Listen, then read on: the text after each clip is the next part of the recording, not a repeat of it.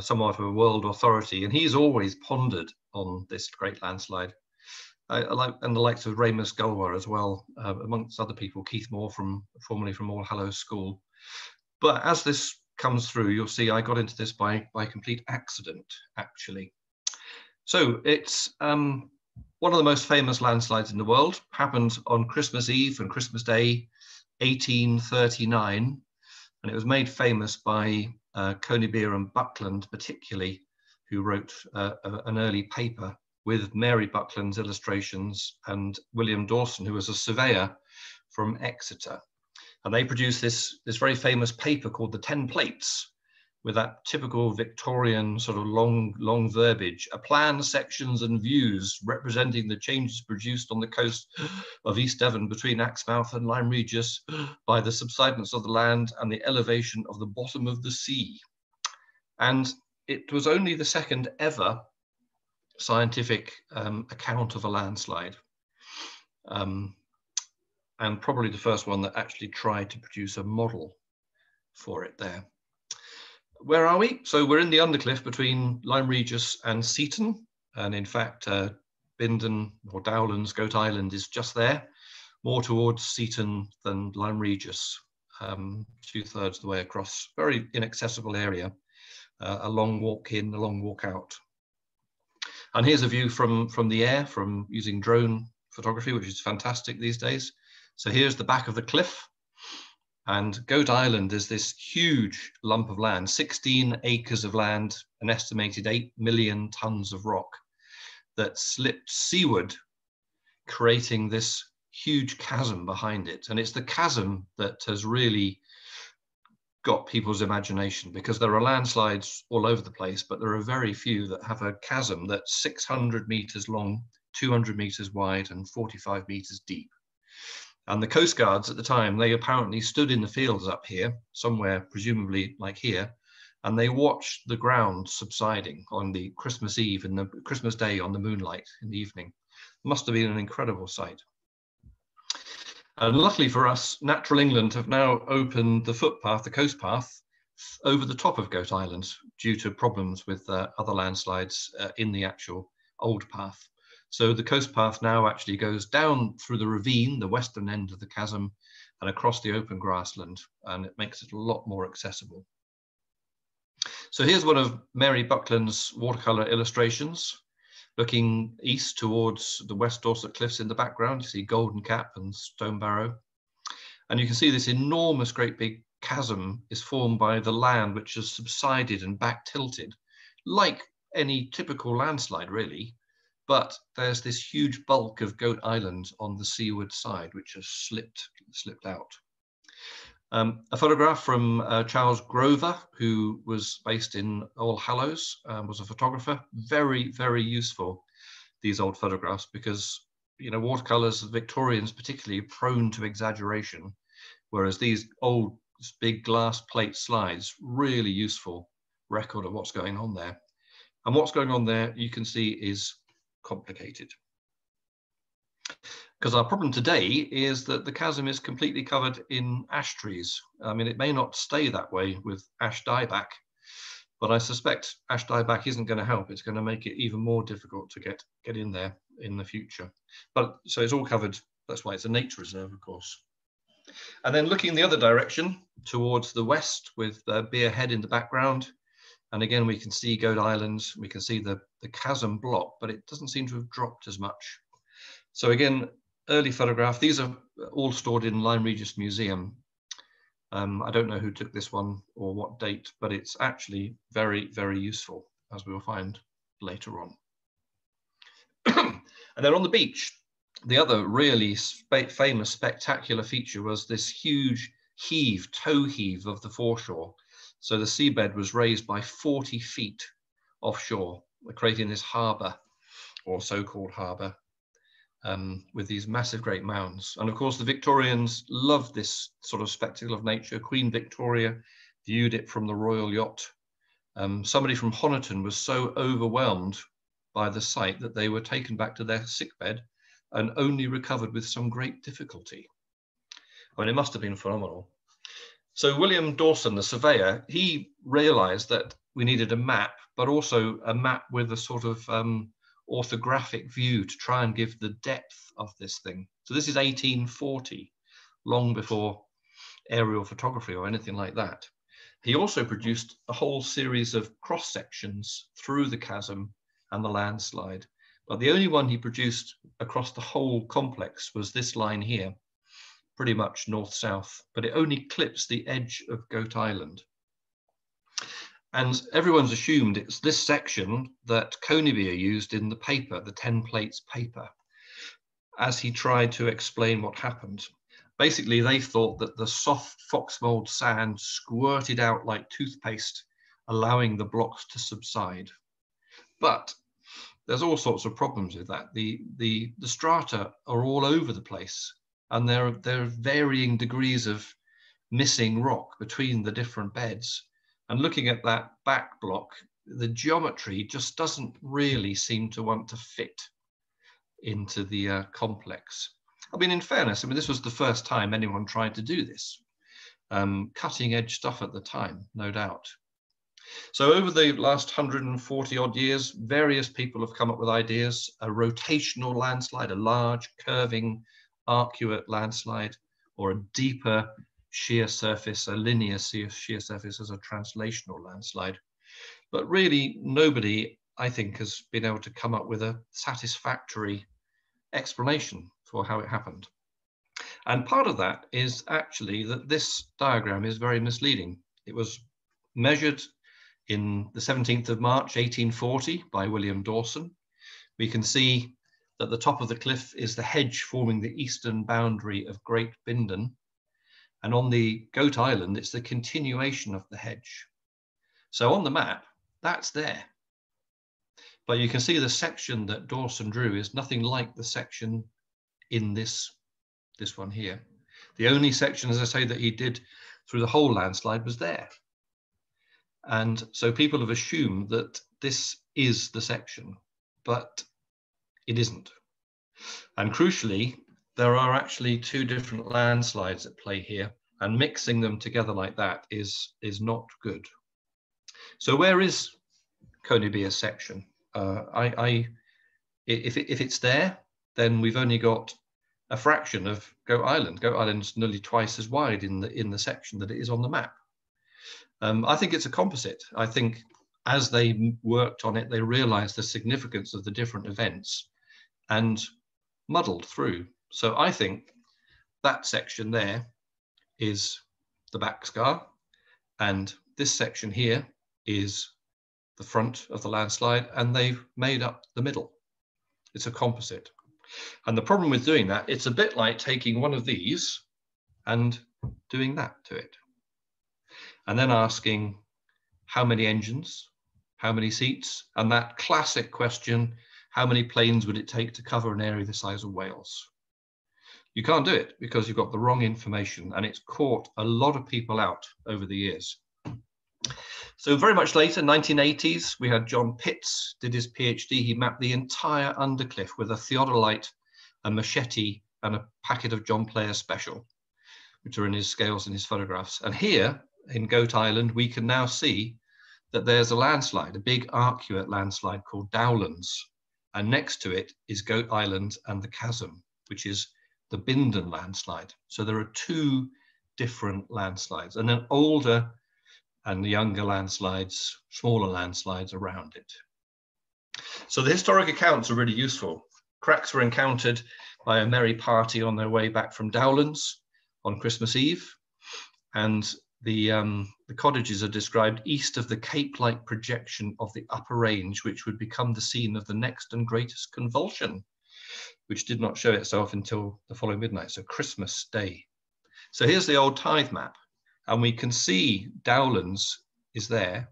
Sorry, we can see Dowlands, the arcuate feature, and we can see this cape-like headland, which was to become Goat Island. So when we look back at Dawson's map, now here are the cottages, Dowlands cottages.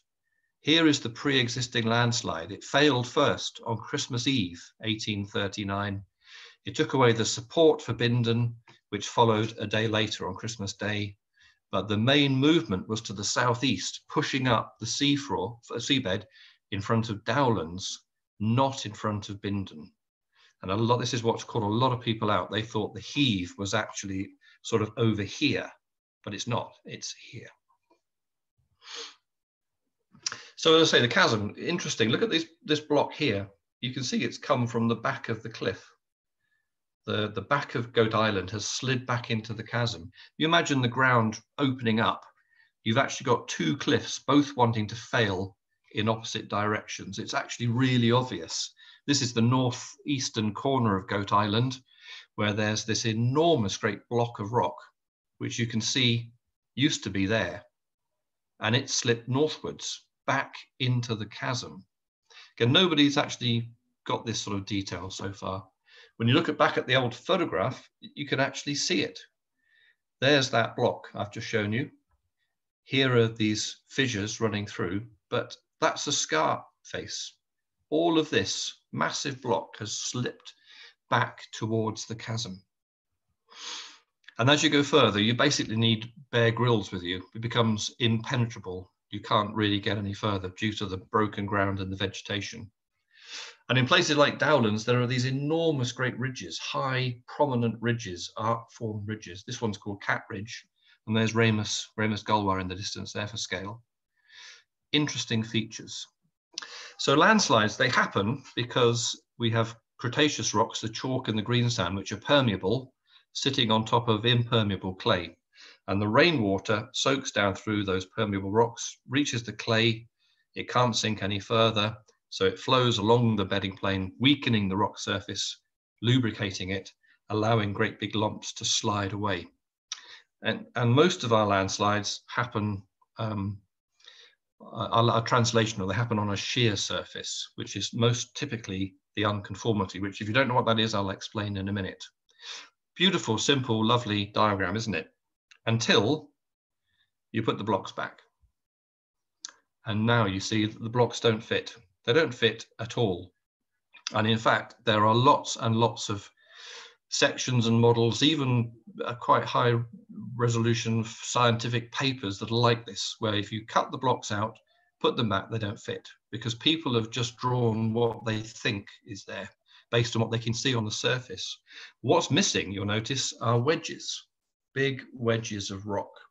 And I'll come back to that if we have time. But the landslides are not confined to the unconformity, to the junction between the clay and the sand, which is up here. This is Lyme Regis looking back towards Black Ven in February and May 2006. 300 meters of the cliff collapsed in about 20 minutes because here there's a weak surface in the top of the blue lias, the Jurassic rocks here, in fact. And when you look at Lyme Regis, there are weak shear surfaces running through the fields and into the town. And this is why £60 million of money has been spent holding back the town, but also based on understanding how the landslides work, which is a really, really significant piece of work. And on the west side of Lyme Regis, on Monmouth Beach, again, we can see that same weak surface as on the east side, and above it, another one. So there are multiple weak surfaces which can form landslides. So we have to do the geology. This is Pinhay Bay, my favorite part of the coast, quiet, out of the way, hardly ever see anybody, ideal for a grumpy geologist like me. We have the chalk and the green sand on the back of the cliff. We have the Jurassic rocks forming the main sea cliff, and then the Triassic white lias at the base of the cliff there. And below that, the red Mercia mudstone that you would see at Seaton, which is now under the sea. And all of these rocks, they were laid down in the Triassic, the Jurassic, so 190, 200 million years ago. Thousands of meters were laid down. And then about 100 million years ago, earth movements compressed the rocks and tilted them to the east. And like a seesaw, they became planed away by erosion as those rocks rose up, before the sea returned in the Cretaceous to lay down the green sand, which is fox mold at the bottom part, chert at the top, and the chalk. And it's this sandwich of rocks that forms the coast, and the junction is an angular unconformity. So at Pinhay Bay, you can see Cretaceous, Jurassic and Triassic rocks, so just west of Lyme Regis. Whereas at Haven Cliff, just east of Axmouth, we've got Triassic sitting below Cretaceous. All the Jurassic has already been eroded away. And Bindon and Dowlands sits in this absolutely unique position on the Jurassic coast, where we have both the unconformity, which is a landslide surface, but also we have potentially at least two others in the Jurassic, which are known to be weak and can cause landslides. If you're struggling with that, here's a view of it from a geographical point of view. There's Pinhay Bay, west of Lyme, and here is Haven Cliff, east of Seaton, and that's the reason. So the rocks are folded, the Jurassic rocks are eroded out, but it's a unique position, sitting just there. So one of the primary questions is, where is the weak surface? Where's the failure? Is it on the unconformity, or is it in the Jurassic rocks, or, as Dennis and John Pitts suggested, even somewhere in below the white lias, the base of the very end of the Triassic? And there are papers which put forward each of those as options. And the reason I got into this was because there's another landslide to the east of Dowlands called the Plateau, where this foreshore is quite extraordinary. From the first time I visited it, here are the Jurassic rocks, and they're mashed up. They're mashed and folded in with the Cretaceous strata. They're all part of the same landslide. Here's the very base of the blue lias, the bottom of the Jurassic rocks, folded and mashed with shear surfaces running through them here. And below that, this is the white lias here and the blue lias there. Now, some people have said this is structural, as in ancient tectonic, but there is no mineralization. This is a melange of recently ground up rock. This landslide, the Plateau landslide, is on one of those failure surfaces in the Jurassic. And that's quite significant. So when I was the Earth Science Manager, we got some money from Natural England and flew our own little drone flight along this part of the shore in order to map it. And Natural England liked it so much, they extended it towards Dowlands as well, where we knew there was some other interesting stuff. And this is Dowlands here. There are enormous shears running through the cliff and across the foreshore. And the Foxmold sits normally below the chert. There's about 10 meters displacement between these rocks. And actually, when you start to really physically think about how does that displacement happen, it starts to get really difficult. But anyway, it kept me out of the office for weeks, months even, because I was able to map things down to the sort of size of a tennis ball on this foreshore. And it came up with a series of lines. Those are the two previous shots and a series of lines. So what we're trying to do is understand the structure. But one of the things that came out of this was that you can see the toe heave that Dawson mapped in this outcrop. There it is, running. See these bulbous shapes here? That's this here. This big long feature here, Corbin Rocks, is there like that. This big mound is this big mass here. So we've actually got the toe heave. And then Dennis said to me, have you looked at the LiDAR? And LiDAR is laser ranging, so using a laser from an aeroplane. And I thought with the trees it would be no good, but wow, look at that. That's amazing. It's like taking the trees away. Poor old John Pitts, all those months sweating through the forests there with his machete. You can just sit at home making a map. And if you get bored with that, you can take the sea away and look at the seabed, the bathymetry as well. And let's take a step back. Look at that. I think that's one of the most fabulous images you can ever see. Here's Goat Island, and here's Dowlands. There's the Plateau landslide. But you can see for the first time that the landslide actually extends potentially 400 meters offshore, at least. And the in situ rocks are folded. This is a syncline, like a saucer-shaped fold. This is an anticline, a bowl up on its front, going back into another fold here. So the rocks are folded, which is obvious. They are folded. And there are faults, which Ramus has spent a lot of time on. So the next picture is going to be pushing this photography as much as we can, and then stepping out a little bit further.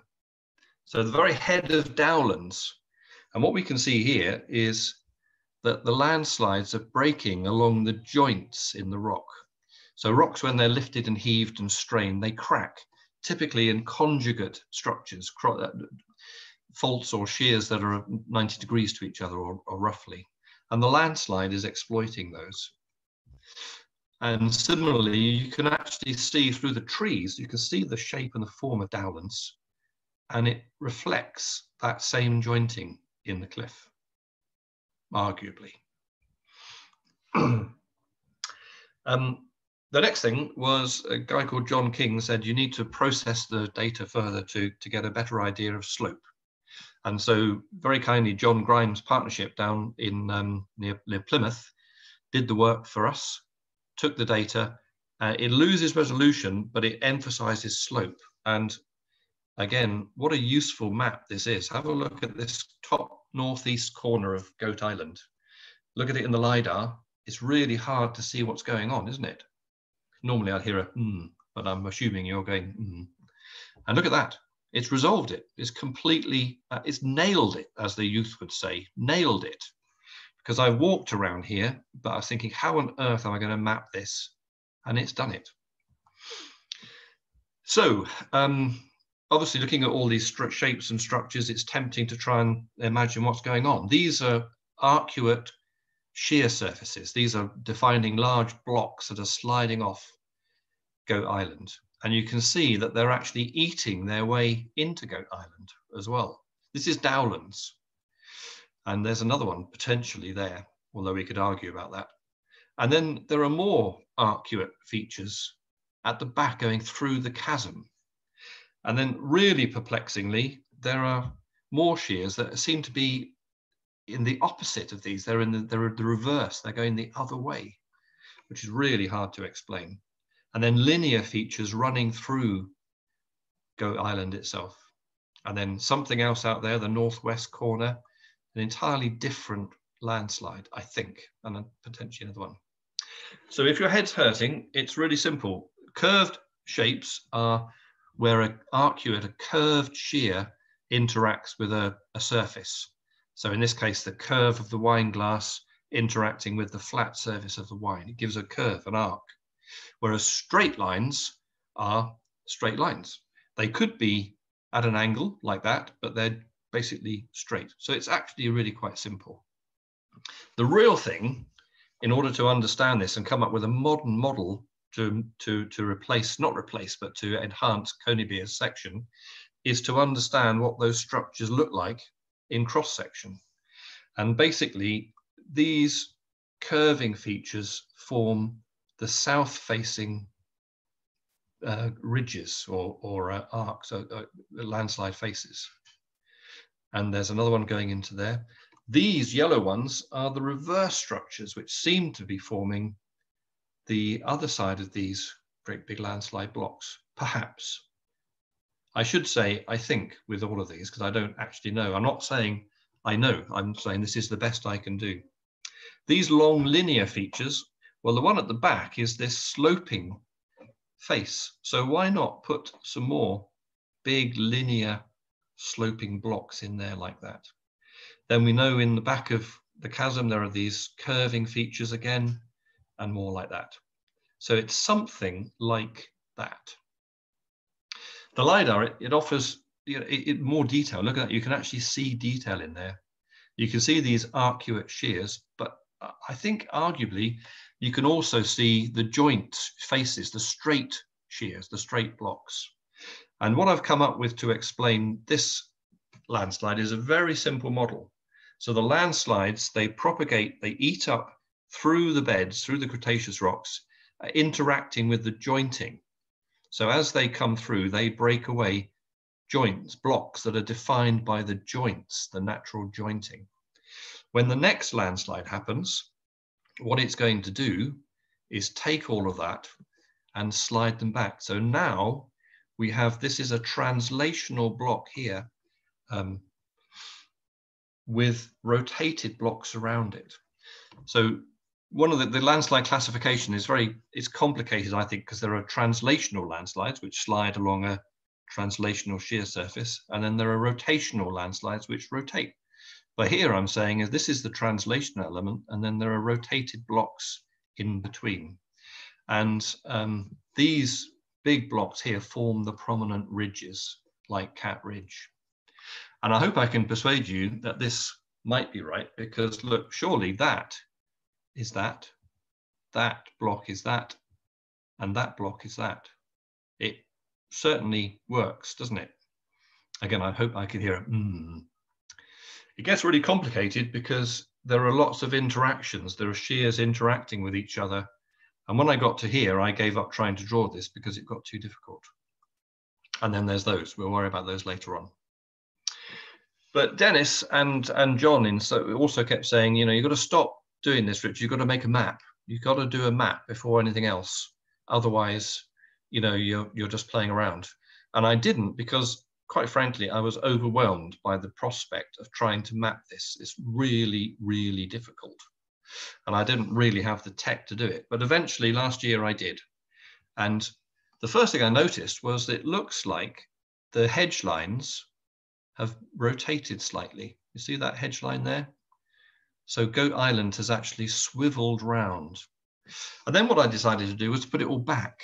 So I've drawn all those blocks, made them into objects, and put them back. So this is very like the tithe map with the cape-like headland and the Dowlands landslide.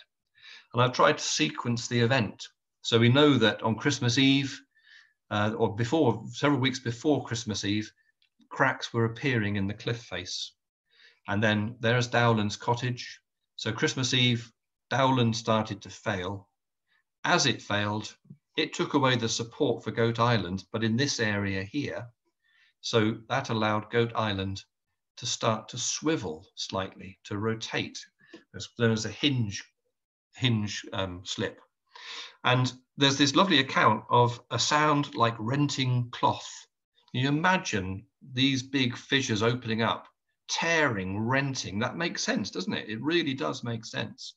And as the landslide progressed, things developed. So you'll notice that the chasm is very much more developed here than it is there, because this is twisting outwards. And the very last thing to happen is this main chasm block to break away like that, to eventually form what we see today. Again, I'm not saying that's definitely it, but that's the best I can do. So we have a detailed map of the complex, an idea of how far and in which direction things have moved. We can produce, well, clever people can produce cross sections anywhere using the LiDAR data. And so it's time for some modeling, which is not easy. Don't try this at home. I started this 3.5 years ago, and it's been the hardest thing I've ever done by a long way. I'm a geologist, not a geomorphologist, but mapping, I like mapping, but this was hard, really hard. I've got lots of lines, but I'm only going to show you line 2, very briefly line 3. Line 3 is actually the one.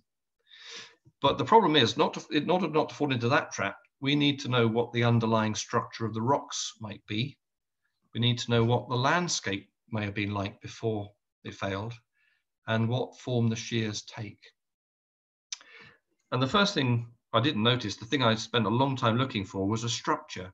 And it's actually really obvious. The rocks, including the Cretaceous rocks, are folded in a really, what's called a monocline, rather like down at Whitecliff at Beer itself. The rocks are folded. Every other model has assumed that it's just a simple linear structure, but they're folded or faulted. There's also this massive great dry valley that runs from Roosden straight, that's that view there, that's the previous picture looking back this way. So there's an enormous dry valley that runs through here. The front of Goat Island, the slope, is part of that valley. So at one time, before the landslide happened, there was a big valley. It could have been as deep as Steps Lane or any of the other dry valleys around this part. And I think there's evidence of that in the landslide, but I haven't got time to talk about that today. But here is essentially sort of some contours suggesting what that would have been like. And it explains, a lot of people say, you know, the land's moved a long way, But actually, if half the land wasn't there in the first place, then it hasn't moved that far. And then the shears. So here are those curving shears, the Bindon shears. Here are those, sorry, the Dowlands. Here are the Bindon shears. Goat Island's moved that way. The chasm blocks have moved that way. These blocks have moved that way. So that's that. So there are deep, steep shears running at the back, and all of the back of Goat Island is sliding in. So 3 different shear groups and the original jointing. So this is line 2. This is the line I'm going to show you to finish off with. Here's again Charles Grover's image. We're going down the back of the scar, over the huge back tilted field, the main chasm block, into a rift up onto Goat Island and across Goat Island. And this is what I was trying earlier on. Let's hope this works without any problems. Are we there, Mike? Is that good? You got that? Yeah, we have. So, yeah, through the chasm, over Goat Island, through the landslide in front of Goat Island, just clipping these peculiar reverse structures here, which I'm not going to have time to talk about. And what I've basically done is put the geology back. Well, no, we can see where the geology is. We can see where the unconformity is at the front of Goat Island and the back of the scar. Can't really tell where it is here because it might be cut away by the shear. But what I've done is to reconstruct the landscape. There's enough of this landscape here to put it back. We've got an idea from the mapping how far it's moved. And now we've got 1, 2, 3 places where we could draw a line and speculate where the unconformity is. And also with the chasm block, the back of the chasm block has got to be close to the form of the chasm cliff. Let's put that back there and we can start to suggest what form the actual back scar might take. And then it's the same with the rest. And after that, it's just like a monkey with a typewriter, finding the shapes and forms that allow me to move these pieces to where they are now. And that is not easy. I'm going to skip all this because time is running past. So basically, I've reconstructed the whole landscape. Here's the Roosden Dry Valley.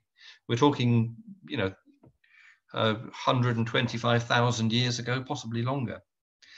There was a landslide developed in the front of Goat Island before 1839.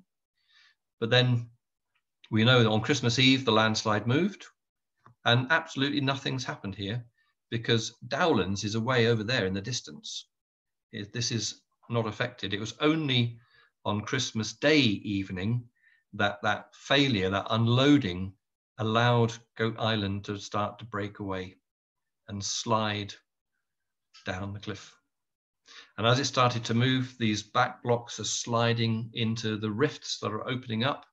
As the blocks move, the whole thing is sliding seaward. Finally, the main chasm block breaks later on, and off it goes.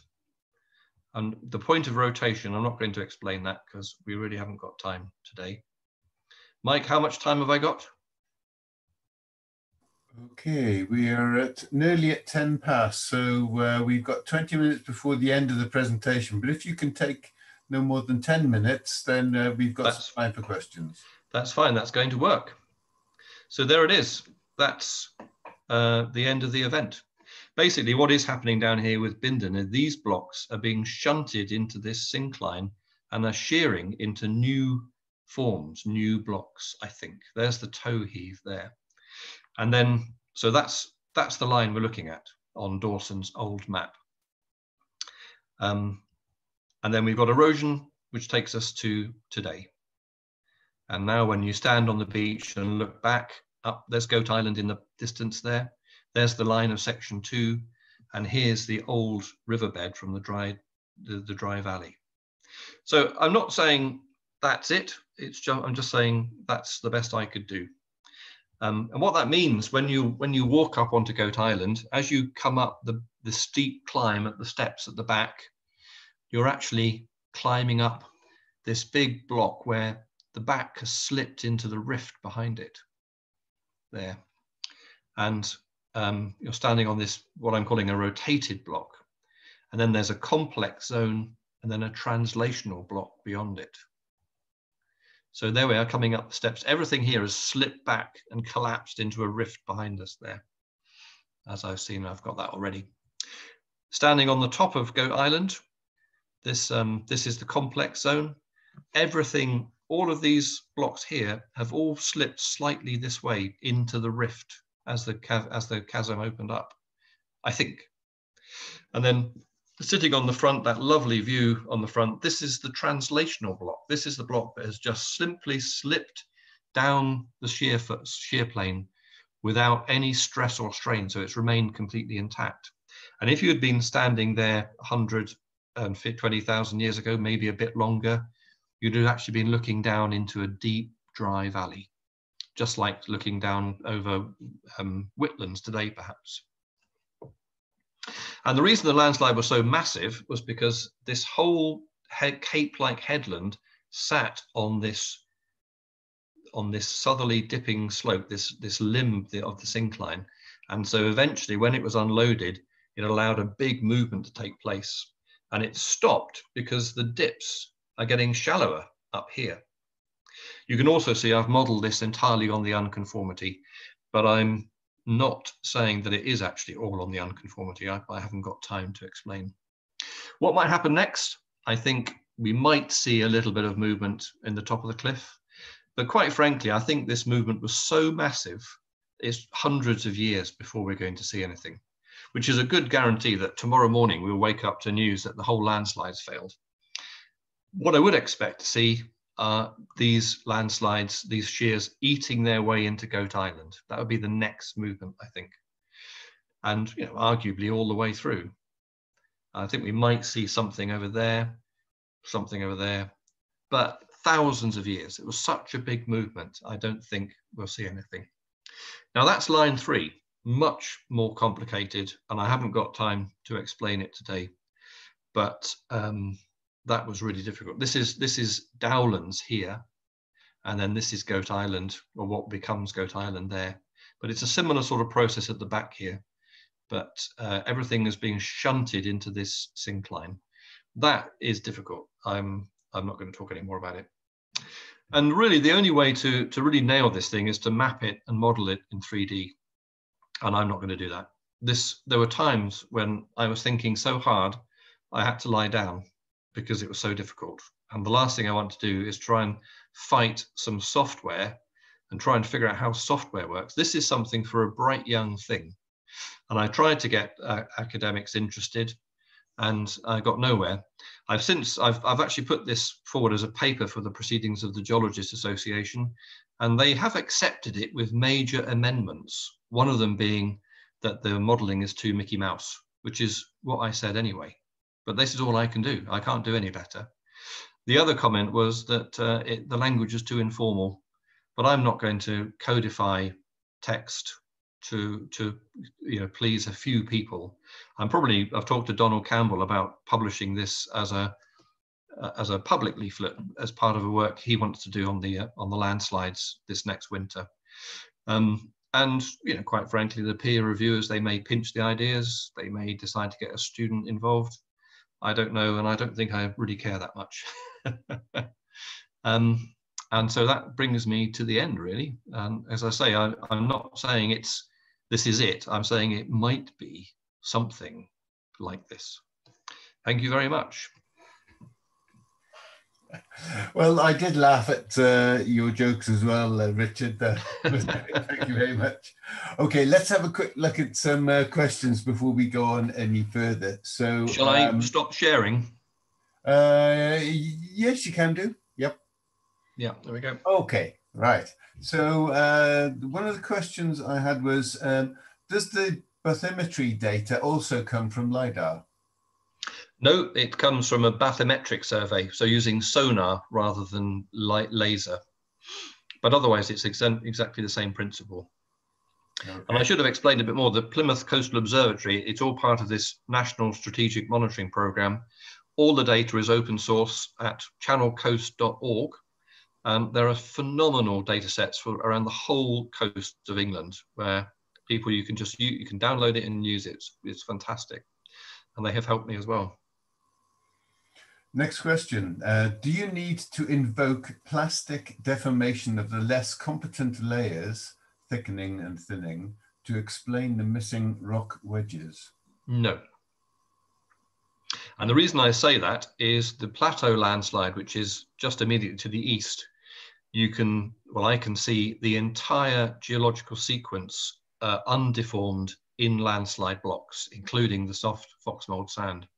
That's what's so interesting about the plateau foreshore. There's no plastic deformation other than at the extreme edges, but the blocks themselves are complete competent blocks.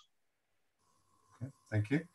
Another question, why did it happen so fast, and why were there not more warning signs? Well, apparently the cracks were opening up several weeks before Christmas, and that year, 1839, was a very wet year. The rain figures, I think, had double the average. So heavy rain, you'd expect landslides, but they didn't know in those days. They didn't really know about these things. But we've had some really wet years since 2012, and we haven't really had any big landslides. The one thing I've learned is never try and predict where a landslide is going to happen. Okay, another question. Did you or have you used any results from other methods such as seismic or electromagnetic resonance imaging to try to locate some of the fault planes? Yes, Plymouth University used a thing called resistivity, electrical resistivity, which can penetrate apparently down to about 60 meters. And we had a lecturer there, and Andy, I've forgotten his second name, and his student, who again I've forgotten the name, and they did 2 surveys. The one across the plateau, across the Goat Island itself, really didn't get down to the depth we needed. The one in along the chasm block was interesting, but it's really hard to interpret. I would like to see shallow seismic. I think you can get seismic which will go down, because the trouble is you've got to carry everything in, and Natural England won't be very happy with setting for explosives or doing drilling rigs. But shallow seismic, I think, could give us some really good answers.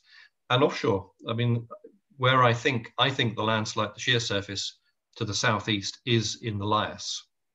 But as you come up into the landslide, it propagates into the unconformity almost seamlessly. So offshore, a bit of shallow seismic offshore might well provide the answer. But I don't have a boat. No, indeed. I think you might have answered this already, but can the model be used for forecasting? And I suspect that the simplicity of your model means probably not really intended for that. Well, again, there's been a lot of effort to try and look at coastal erosion risk mapping around the country, but people only use a very generic sort of, they look at the recession rates from the last 50 or 100 years and then apply them back. And what this shows is that actually everything depends on the dip of the rocks. If you don't know what the dips of the rock are, going back into the cliff, you can't actually predict what the erosion rates are going to be, because they will change. So actually, and the British Geological Survey have 3D geological mapping now. That's what needs to be applied when you want to look at risk, is what are the dips doing? Because they will tell you or give you a better idea of where the risks actually are and how those risks might be changing. And one last one, is a measure of success of your modelling the ability to keep the material balance, i.e. to not lose any volume of material anywhere? And well, thank you very much. Yeah, it's called a kinematically correct model. And so it is basically by starting, by putting it all back and then start making the blocks and not losing any of the blocks, moving them around. That's what I've done. And it is very, very, very difficult. I mean, beyond, I didn't really have I don't even know why it's so difficult, but it really is. But yeah, it's a balanced model or a kinematically correct thing. So I'm firmly, maybe that's why the peer reviewers didn't like my paper, because I'm saying you can't actually draw landslides unless you do it this way by putting it back and reconstructing it. Maybe I upset some people. I hope so. Okay, well, now I've got another observation here. So you rather dismissed landslide forecasting, but in many parts of the world, landslides are major hazards to urban populations, and real-time monitoring is being used to provide warnings. In addition, accumulated rainfall thresholds can be used as useful thresholds for longer-term probabilistic indications. Oh yeah, I mean, absolutely. I live in Lyme Regis, so you know, where there's a risk with population and people and property and infrastructure, then absolutely. And what the engineers have done in Lyme with the geologists and geomorphologists is world-breaking, ground-beating. Because originally, when they started at Lyme 25 years ago, the engineers thought the problem was that the sea hit the seawalls fell over, and that caused damage. And they went away and actually did a lot of work with a lot of people and realized that actually the town is built on these old landslides. So Lyme is an absolutely fantastic exemplar of how you do the modeling, the mapping to actually come up with the right engineering intervention. In the open, wider coast, that's what I was talking about. You know, I've tried, I've got, God, that's got to go, that's got to go. And it's the bit behind you that goes, it's you know, it's very, but then that's because in the open coast, we don't have that level of detailed monitoring. If you have the monitoring, you can actually start to see where the movement is, what's happening. Okay, so we've got another one here. You could try Tramino passive seismic surveying, small and portable. BGS helped us do this survey on a project, was useful to identify the main boundaries. Tramino passive seismic surveying. I'm writing it down. Maybe Carol, if you could elucidate a little bit further, that sounds quite interesting. Yeah. Yeah, I mean, I think there are a few places where there's the blocks are big enough, like that big translational block at the front of Goat Island. I think the geology is solid. There's a chance the geology is solid enough to actually get a really good seismic line down to the shear surface, and it would actually tell us or give us at least a better idea of what's going on, even if it just showed where the unconformity was, and we can see how wrong or how right I am. That would be really interesting. Well, yeah, indeed. There's brave. There's another one. Does the origin of the landslide complex date back into the Pleistocene? Yes. That's part of the difficulty. Some of that, you can see how it goes 300, 400 meters offshore. Some of that landslide activity could be from the last interglacial or the interglacial before that, so 250,000 years or more old. And it's, you know, when you get, I actually tried to model that far back, but then you've got changing sea levels, higher sea levels, lower sea levels. It becomes really difficult. And I just wound it back to, you know, 1839 is good enough. But even building those early landslide blocks at the front of my models, I had to start by putting them all back in place. And you have to progressively fail them one after the other to try and get them to arrive in the right place. I said it before, it's really difficult. I'm not going to do it again. I never want to do it ever again. Okay, so we're getting relatively close to the end. What I'd like to do is to thank Richard on behalf of everybody for the presentation. If you want to unhide your video and give us a show of clapping, that would be really nice. So let's get everybody unhiding their video. And then, yeah, let's do that. Okay, and let's give hello, a everybody. round of applause. Thank you very much.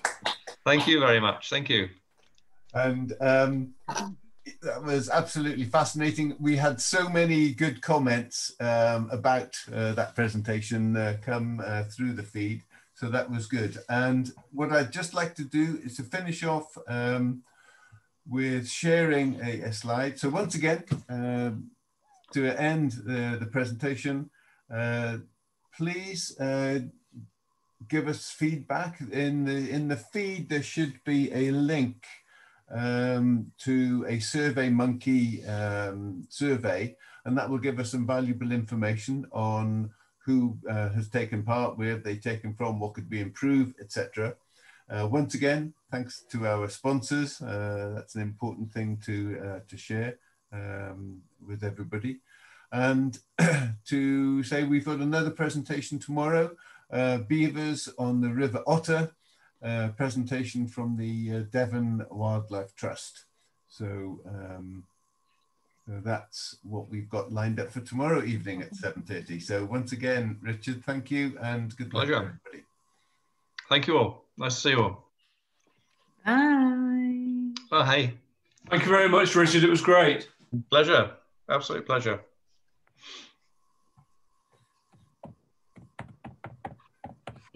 If any, we've got an, it looks like we've got an offer for you, Richard, to go on the Stuart cruises twice yearly. I know the Stuarts. Yeah, it's hard to do boat trips though, because you always find yourself. You see that tree up there, just below it to the left. There's a really interesting rock, and everyone just looks blank. But yes, they know me, so they always drop a line. Yeah. Okay. If there are any burning questions from anybody, then now is your chance to catch Richard before he goes. I think that's yeah. No, I think we had some good questions as well, Richard. They were very good. Very good. Very impressed with your graphics. You're obviously a whiz at PowerPoint. Okay then. Cheers, everybody. Great. Thank you. Bye. Bye. Thanks very much, Mike. Bye. And Rita. Yes, indeed. Thank you, Rita. Bye. Ah. Well done, Mike. Yeah, well, we had 74, and that was a good turnout for tonight. Yeah, and if you add in sort of the numbers of twos we had, that's probably up to close to 90, plus. Maybe even, as you say, 100. Yeah. Yeah. Great. No, that was good. I'm very pleased. And the technology all worked well, which is excellent. Yeah, did we forget anything? No. Oh yeah, we got the link for the... You're still recording, Mike. Sorry? You're still recording, Mike. Oh yeah, okay, yeah, I am recording.